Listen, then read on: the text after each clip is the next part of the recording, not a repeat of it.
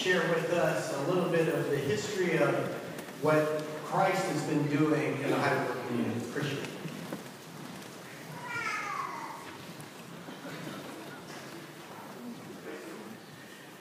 Good morning. What a sad day. Most of us probably never imagined that they would ever witness the gradual closure of a once thriving house of worship. The last few weeks in the long life of a church that has served generations of believers and served them well. And what's more, we're not only closing PHV Chaplain weeks to come, we're writing the very last chapter in the long history of American religious life in Heidelberg, Germany, a town that has been home to hundreds of thousands of Americans since World War II. Let us use this solemn moment to recall a few religious milestones of the past 68 years. American troops entered Heidelberg on 30 March 1945, Good Friday of that year. On the following Easter Sunday, U.S. Army chaplains held field services all over town, attended by weary troops in battle gear, stopping for a few moments of worship and prayer before resuming their advance that would ultimately lead to the defeat of Nazi Germany. Many of these services were held under chaotic conditions in barns, factories, school buildings, or in one of Heidelberg's German churches. The immediate post-war years saw American religious life in Heidelberg focusing on a small chapel of Nachrichtenkaserne, a former movie theater on Patton Barracks, and a number of German churches in town, including St. Anne's, St. Ignatius, today's Jesuit Church, and Providence Church. Used by both American and German congregations, these church buildings served as valuable hubs for American life in post-war Heidelberg and provided platforms where American and German worshipers could meet, interact, share faith, learn about each other, and forge friendships. As the number of service members and civilians increased in the wake of the Korean War, the decision was reached to build two large American housing areas in Heidelberg that would later be known as Mark Twain Village, MTV, and Patrick Henry Village, PHV. To meet the spiritual needs of a growing military population, chapels were included in both housing areas, designed by Mannheim architect Emil Serini. Serini's blueprints resulted in two American-looking, multi-purpose chapels that could serve both Christian and Jewish congregations and provided ample room for small group activities. MTV Chapel was consecrated in 1951, followed by PHV Chapel in 1955. During those same years, two more chapels were added on Patton Tompkins Barracks to serve smaller congregations and single service members in both facilities, so that along with Nachrichten Chapel, the community now had a total of two large and three small chapels to serve, to develop a plentiful and vibrant spiritual life. And plentiful and vibrant this spiritual life was indeed. Women's activities, already begun in 1955 as CWOC and PWOC, shared the chapels and their activities rooms with Bible study groups, youth teams, drama groups, choirs, handbell choirs, and countless other religiously inspired activities. MTV and PHV Chapel became places where babies were baptized, where young people confirmed their faith and received communion, where couples married and matured in Christ.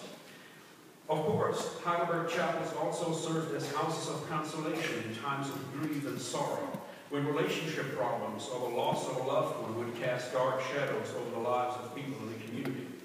They provided hope and fellowship when deployments put service members and their families under stress.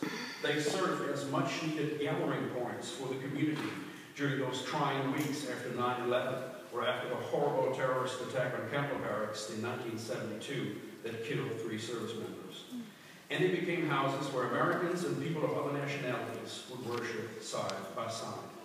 In fact, as the years went by, American congregations in town developed numerous ways of helping German neighbors to meet and share American spirituality.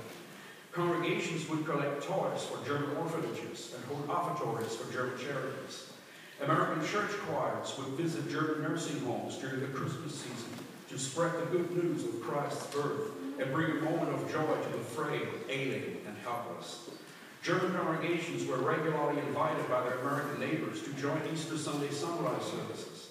In 1962, one such service on Heidelberg's Heidelberg attracted no fewer than 3,500 German and American worshipers. No doubt, American congregations in Heidelberg, Germany, and their numerous outreach activities represented America at its very best. So again, what a sad, what a heartbreaking day. We lose our house of worship, the opportunity to fellowship with one another, a world-class team of chaplains and spiritual leaders, a dedicated staff, an outstanding team of volunteers, and I would like to emphasize the most marvelous music ministry. We depart from a truly blessed place, a place where the Holy Spirit dwells, a place that is God's indeed. But let's not forget that as we close the final chapter of American religious life in Heidelberg, we don't leave empty-handed. We remember grand Christmas and Easter cantatas, powerful renditions of Handel's Messiah, prepared by the legendary Ed Mendelsohn, uplifting gospel concerts, Christmas candlelight services, Christmas tree lighting ceremonies, Easter egg hunts, vacation Bible schools, national prayer breakfasts, and revivals. We remember guest speakers who came to enrich our spiritual experience, potlucks, barbecues, boat rides, retreats, Bible study groups, and numerous other activities that helped deepen Christian relationships and gave newcomers a chance to link up to the community. And of course, vibrant youth ministries that prepared future generations for their own Christian walk. Despite our sadness on this day, it is therefore appropriate to close with John chapter 14, verse 2. There are many rooms in my Father's house, and I'm going to prepare a place for you. God will indeed take care of us as we leave Heidelberg, settle down in new communities, and join new congregations. Regardless of the imponderabilities of transition, we won't be lost. There will be a room in God's house for each and every one of us. The locations and pews may change, but MTV Chapel, PHV Chapel, and all other Heidelberg houses of worship will remain in our hearts forever. And as we bid farewell in coming days and weeks and say goodbye, let's not forget that semantically, goodbye is a shortened version of God be with you. May God be with you all. May God bless America. Thank you.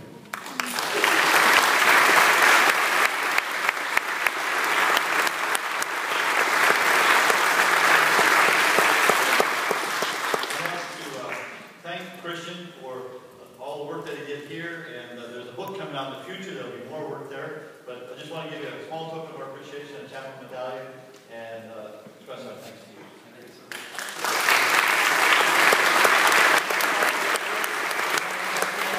I would like Chaplain Wisdom and Chaplain Moran are both here today. Our USER chaplain and IMCOM Europe chaplain. Would both of you just stand so we recognize you? Both of them have gone on to Wiesbaden and Sembach.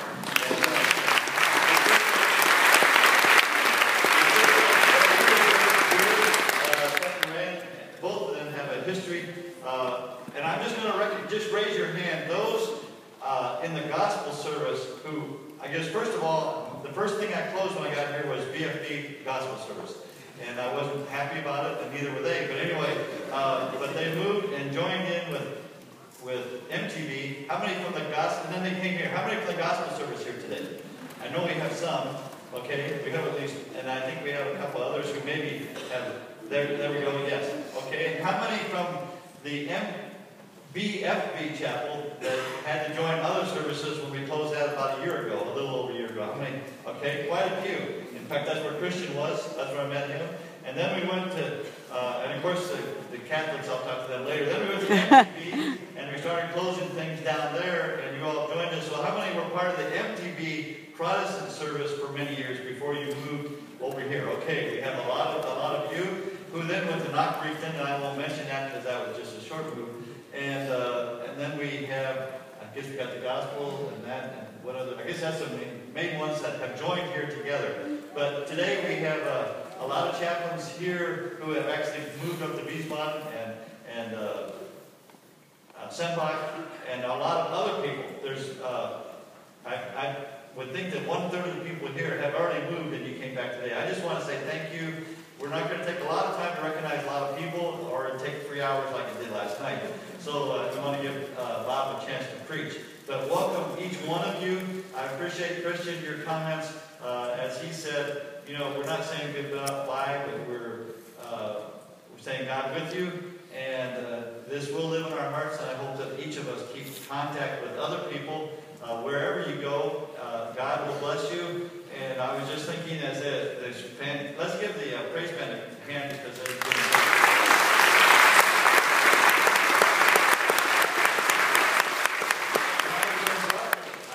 I was thinking that's the best congregation I ever was in, but this was better, so thank you.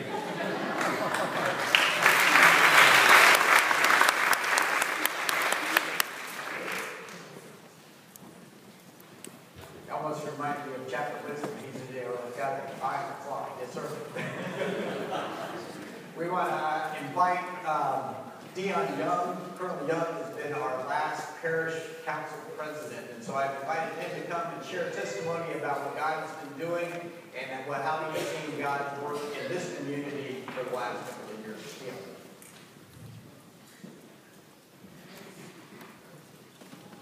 Good morning. Please excuse me, I have the sniffles this morning. If you all have them, you have Kleenexes on the side here. Also, last month, the household goods came and had police tape over the closet saying, "Do not touch. I want to keep the seersucker pursuit for after Memorial Day, sun, picnic." So I screwed that one up. General Nero, our Chief of Staff of the Army, often starts off and finishes his speeches by stating that I'm General Nero and I'm a soldier. So for those that don't know me, I'm Dion Young and I'm a sinner. In Romans, it states that we know that the law is spiritual, but I am unspiritual, sold as a slave to sin. I do not understand what I do, for what I want to do, I do not do, but what I hate, I do. And if I do what I do not want to do, I agree that the law is good. As it is no longer I myself who do it, but it is in sin living in me. For I know that good itself does not dwell in me, that is, in my sinful nature. For I have the desire to do what is good, but I cannot carry it out. For I do not do the good I want to do, but the evil I do not want to do, this I keep on doing. For if I do what I do not want to do, it is no longer I who do it, but it is sin living in me that does it. So I find this law at work. Although I want to do good, evil is right there with me. For in my inner being I delight in God's law, but I see another law at work in me, waging war against the law of my mind, and making me a prisoner of the law of sin at work within me. What a wretched man I am. Who would rescue me from this body that is subject to death? Thanks be to God who delivers me through Jesus Christ our Lord. Now, I'm not saying that in communion. That would be tough. As we all depart here today over the next few weeks, what I want to talk to you about is how PHV became my church home. And as we transition, we have to find another church home. And some of the servanthood is serving within this community. And as we soon all turn our attention to finding a new church home, some would agree that finding a church can be difficult, time-consuming experience. If you church hop, as we call it in the South, or visit numerous churches in weeks and months, like we've done in the past, the search for a church can drag out over a long period of time. Since we like to conduct AARs, those are after-action reviews in the military, I want to take a few moments to share our experience on how PHV Chaplain and the 1015 Protestant service became our home. And contrary to what you were told, and when you show up to service, this is a 1015 Protestant service.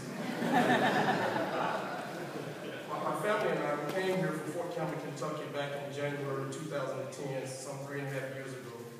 Our sponsors at that time were familiar names to a lot of you all, the farmers, Bill, Kathy, Abby, Hannah, AJ, and they were faithful members of this congregation, and the family as a whole contributed to just about every ministry in this community. And while I'm on the farmers, this is the perfect time for a throwback Sunday.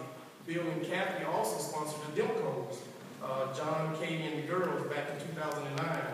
And Bill introduced John and me to the Protestant men of the Chaplain ministry, as some of you know. And John and I were both honored and privileged to serve as the final 2 parish council presidents. So I'm sure Bill was like a proud big brother as they reflect back on John and I. Although Bill and Kathy were great sponsors, the farmers alone didn't seal the deal in making PHV Protestant service our church home. Here are a few questions that Janice and I went through as we started to choose a church when we got here in 2010. Do we choose a church based on our Christian denomination? Do we choose our church home based on the service structure, meaning whether it's formal or informal, more relaxed environment?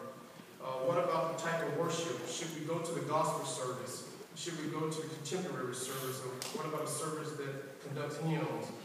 Then there's always the size of the church. Big churches can offer a wide variety of ministries and programs, while smaller churches can be more intimate. All are great points for us to consider, but here is what sealed the deal for us. We asked ourselves two very important questions. Where does God want us to serve? And what are our beliefs? We wanted to understand the church's doctrinal beliefs, and in short, we wanted to attend and serve in a Bible-based church. And as you can see here on the mission statement, you can take a moment to read what we stand for here at PHV Chapel. As you seek the Lord's direction as you all depart here today and within the next few weeks, He would give you wisdom to know where He wants you to fellowship. We are truly honored and blessed to have served with each of you in this Bible-based service over the past 3+ years. We grew in our Christian walk while enjoying the sermons. Again, throwbacks, some names for you. Mike Griffith, Jason Duckworth, Terry Hayes, Mike Brainerd, Tim Metters, Pete Brzezinski, Ralph Beganic, and then our current chaplains that attend here, led by Chaplain Hart, Chaplain Day, Chaplain Moran, Chaplain Wisdom, Chaplain Johnson, Roberts, Dean, Ireland, Kammer, and just a host of folks. Scripture tells us in 1 Peter 4th chapter 10-11 verse, as each one of us has received a special gift, employed in serving one another as good stewards of the manifold grace of God. Whoever speaks, let him speak as it were the utterance of God. Whoever serves, let him do so by the strength which God supplies, so that in all things God may be glorified through Jesus Christ, to whom blessings, the glory, and dominion forever and ever.